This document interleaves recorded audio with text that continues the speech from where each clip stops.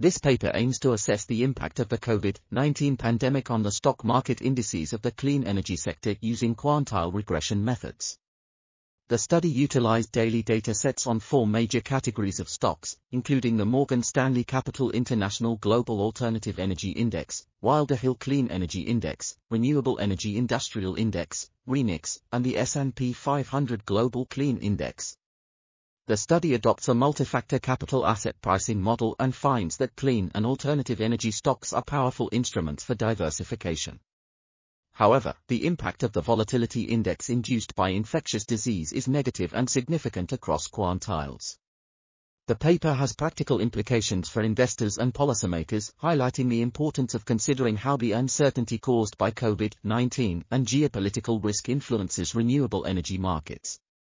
The study sheds light on a global green energy transition and has important insights into the area of energy and policy decision-making.